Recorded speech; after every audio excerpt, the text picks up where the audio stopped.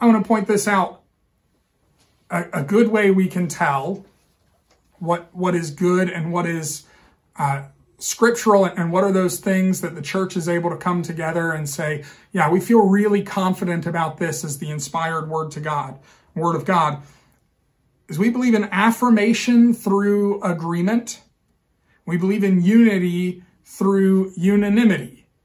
That is to say that when we're talking about the canon of Scripture, one of the kind of bars that we're hoping for Scripture to meet is that as the church is meeting together, and remember you're there as part of the first meeting of the church gathering together for the first time, there are certain books that maybe I've never heard about that. But the books we feel really confident about are the books that we say, hey, the church is getting together from all around the world for the first time, and everyone uses these books. Everyone agrees that these are good books to help determine right teachings and right belief for the church. And so when we find that kind of unanimous decision, when we find that kind of agreement in the church, the worldwide church, we find that kind of agreement, we tend to look at those things and say, yeah, that had to be inspired by God to inspire that kind of unanimity among the church. And so when we look at the Protestant Old Testament and we're trying to determine, well, how do we feel about the canonization of this Old Testament? How do we feel about these books that are included here? We could have conversations about the Dead Sea Scrolls and about how they showed how accurate the Old Testament texts are. We could talk about other different historical events. But the big thing that I want to point to is the fact that the Hebrew canon and or maybe we'd say the Jewish canon, the Protestant Old Testament, the Catholic Old Testament, the Greek Orthodox Old Testament, we all include those same books which we find in our Protestant Old Testament. And so when you're reading through Judges, we feel really good about the canonization of Judges, that it is meant to be in our Scripture, because the whole church all across the world has agreed that that book is part of God's inspired word. So the Hebrew canon, we'll talk about that briefly. And we had a whole video. It actually took 2 videos where we talked about the canonization, or not the canonization, but the books in the Old Testament. All the books we went through, walked through them all, who wrote them, what they wrote about. And so if you weren't here for that, I'd invite you to check out our How We Got Our Bible playlist, and you can get all caught up. So we're going to talk very briefly about these now. But the Hebrew canon, Luke 24, verse 44, breaks the Hebrew canon. It kind of shows us the divisions that existed at the time of Jesus. We're going to break that canon, and these are the divisions they have to this day, into the law, the prophets, and the writings. And so the law are those 5 books that make up the Pentateuch: Genesis, Exodus, Leviticus, Numbers, and Deuteronomy. The prophets are going to be Joshua, Judges, 1st, 2nd Samuel, 1st and 2nd Kings, and then they also include a number of the prophets, including a book where they bound together 12 prophets that we in the Protestant tradition and even in Catholic traditions, we divide those prophets up into their own books. But all that gets included as part of the prophets. The writings would be poetry and wisdom literature, as we described in that previous study. They also include Daniel, Ezra, Nehemiah, and 1st and 2nd Chronicles, all as part of the writings. And I think for most Jewish believers, they kind of tier these things where the Pentateuch is the pinnacle of Scripture, and then they have the prophets which support that and the writings which support that. And so that's kind of how Hebrew canon shakes out. In 70 AD, year 7D, 70, the temple in Jerusalem has been destroyed. And for Jews up to this point in history, the center of their faith was the temple. The temple was the place you go every year, and you worship God there, and it's where God literally resides with his people. And so in 70 AD, the temple in Jerusalem is destroyed. Now, this causes a crisis of faith for the Jewish people. And so we see the Jewish faith start to transition where the most important part of the faith is no longer worship at the temple, although that's still very important. But what's really important, what we really have that we can put our hands on, is the Word of God recorded in His Scriptures. And so there's a hypothetical Council of Jamnia in AD 90, where the year 90, where maybe all the Jewish leaders get together and agree about the Old Testament canon in the form we have it today. But for the most part, it's my belief that by the time we get to AD 90, the canon as we have it in the Protestant Old Testament, it's largely in place for Jewish believers already in that format by the time we get to AD 90. And if a meeting did occur in Jamnia in 90 AD, then they're simply affirming that canon which everyone already recognizes. So that takes us through the Old Testament, why we feel really good about the Old Testament as part of our canon of Scripture, part of our measuring stick against which we determine what the right things to believe are. The next part we want to look at is the New Testament and the New Testament canon. And so we talked previously about 325, the Council of Nicaea, as the church gathers together for the first time in order to discuss the Arian controversy. And so they meet for the first time there. At the Council of Nicaea, it's decided that every year there should be a letter to go out to the whole church all around the world to tell them when Easter will be. Because we want to base Easter on when, the stars and all kinds of stuff. And so we're trying to figure out when Easter should be every year. And we want to have agreed time that everyone in the world celebrates the resurrection of Christ. And so there's going to be a letter sent out every year to determine when Easter is going to be. And so a guy named Athanasius takes on the job of writing the Easter letter every year. And in 367, we have the 39th festal letter of Athanasius, or the 39th Easter letter of Athanasius, or sometimes the church, for shorthand, will just call it Athanasius Easter letter. But he sends this letter out in the year 367. And so if I can do some quick math, we're talking about 39 years or so after the church meets together for the first time. Athanasius sends out this letter, and this letter is really significant because in it, Athanasius lays out, hey, here are the books that I think we should agree are Scripture. And Athanasius lays out a list of books, and in particular, we're looking at the books he lists in the New Testament. And he says, here are the books I think we should include, and these are the books I think we should consider Scripture. And there are other books that are maybe helpful, but we do not consider them Scripture. And so he lays out these books, and the books he lays out in his New Testament are the same 27 books that are included in our New Testament to this very day. I again want to point out that I think what Athanasius is doing there is he's not deciding what books are supposed to be in the New Testament. He's not choosing which books he likes, but he is acknowledging these are the books that from my time leading the church and sending out this Easter letter every year, that I've determined these are the books that are good and helpful that the whole church would agree about. And so he sends out his list of 27 New Testament books that are the very same books that are in our Bible today. It would be another little while before we get to the Council of Carthage in 397, or this is actually the Carthage Synod of 397. And this is where the church meets together and finally affirms and closes the 27-book New Testament. This is finally the point in history where the church, as they're dealing with different pagan influences that come in from the Roman world around them, that is increasingly embracing Christianity, but also increasingly bringing their own thoughts and beliefs into Christianity.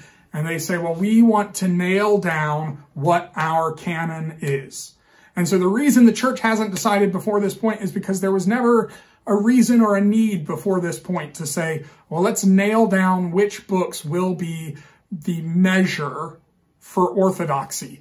But here in 397, the church agrees to nail down what books will be included as part of the canon of Scripture. And they list, at the Council of Carthage in 397, the 27 books of the New Testament, the same books that Athanasius listed 30 years earlier, and realistically the same books that the church had been using for 200 plus years leading up to that point.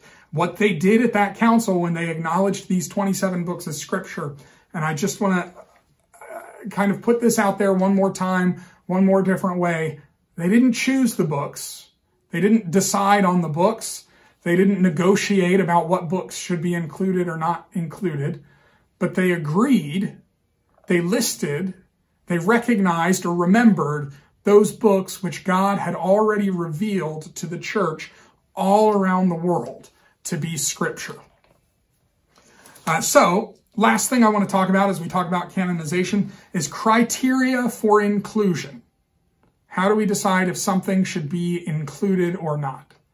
Well, the Old Testament is largely accepted because the Jews at the time of Jesus accepted it. And so we accept that as our canon.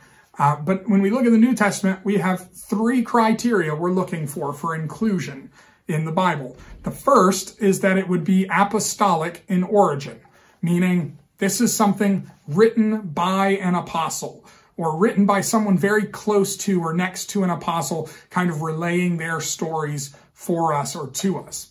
And so for the most part, as we look at the books in our New Testament, we see that these are all written directly by people that knew Jesus. There are a couple of things you might call exceptions, and so I want to address those really quickly. But we might look at the writings of someone like Paul and say, well, he wasn't an original apostle of Jesus. But we accept Paul's writings for a couple of reasons. We accept really not his writings, but his apostleship for a couple of reasons. Number one, it's proven and explained in Scripture that Paul is an apostle of Jesus, that Paul did have an experience on the road to Damascus with the resurrected Christ, and his life was forever changed, and he kind of becomes the apostle to the Gentiles. And we think that's revealed to us through Scripture, but also no one in the church questioned Paul's apostleship. There's no one in the world at the time they're saying what books should be included. It's accepted that Paul is an apostle. It's handed down through Christian tradition through the centuries that these writings of Paul, for a lot of churches, they're what we have. They're the writings that preserve the faith for us. And so, of course, we accept Paul's apostleship, and of course, we accept his writings in Scripture. The other exception we might talk about is someone like Luke.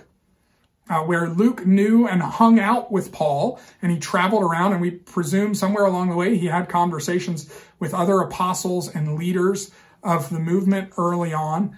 And so Luke writes the book of Luke and the book of Acts, and there are historical works where Luke brings these things in. We know that he references works like Matthew or Mark.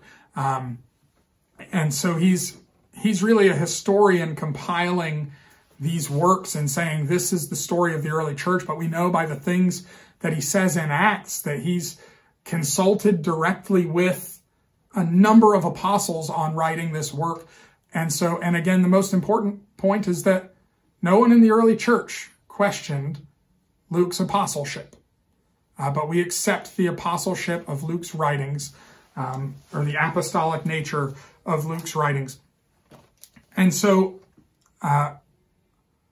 the last thing I want to point out as we talk about apostolic origin, every now and again someone will show up and say, oh, well, what about this book that wasn't included in the Bible? That was a great scandal at some point in church history that it wasn't included. And usually that kind of thing comes from someone saw a documentary on History Channel somewhere. But a good example of that is people will show up and say, well, what about the Gospel of Thomas? And in 1942, I think we found the Gospel of Thomas in a cave somewhere. And so there was kind of this thing that rose up that, oh, this should be in the Bible. He found a copy of it somewhere. And so some conspiracy theories rise up that, oh, well, it wasn't included for this reason or that reason, or there's some secret conspiracy to keep it out.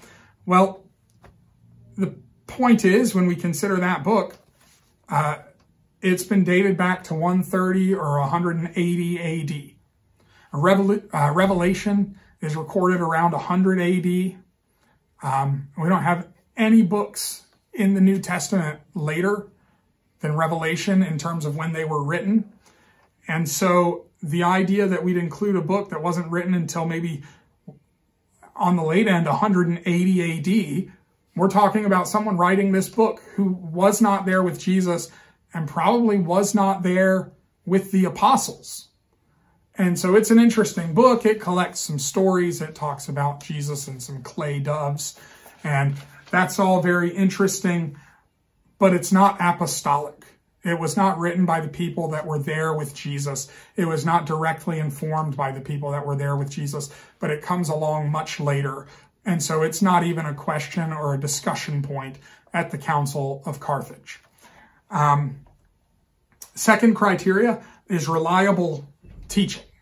That the book that's to be included is reliable. That is to say that as we think about what the church teaches, what the church has been taught, what has been passed down from Jesus, what we find in other books that are accepted universally around the world as being God's scripture, as we consider a particular book, we want to know how it lines up with these other teachings. And we want to find that that book is reliable, that there's nothing in there that we say, well, this disagrees with what God says over here, or this disagrees with what, Paul wrote over here, that everything we find included is in agreement. And so it is reliable. The third criteria is that it is confirmed. And by confirmed, what we mean is that all the church around the world is able unanimously to agree that this is God's scripture. And so when we're considering a particular book and should it be part of our canon or not, the first thing that's considered is it apostolic in origin? The second thing that's considered is it reliable? And the third thing that's considered is, does the whole church already accept this as God's word? And those are the criteria they use in 397. And in 397, we consider our canon closed. And the 27 books of the New Testament are set and sealed off. This is what we are saying is God's inspired word. And the reason we say it's God's inspired word is because this is what has been handed down to the church through the generations. And so I would say, I hope that this conversation has given you some confidence in the process of canonization. And there are always little things that pop up where someone says, oh, well, what about this book? Or what about this meeting that occurred 700 years later? And I'm glad to try and answer those questions as best as I'm able to find answers for them. But the heart of what I want to convey to you today is that we have confidence in our Bible, and we have confidence in the books that were included in our Bible, because the process of canonization was not deciding, it was not choosing, it was not a political process, but it was a process where we acknowledge, remember, recognize, and list those books which the church has used from nearly its inception to determine what the right beliefs and practices and teachings for the body of Christ should be. God bless you, and I hope you'll join us next week for more of How We Got Our Bible.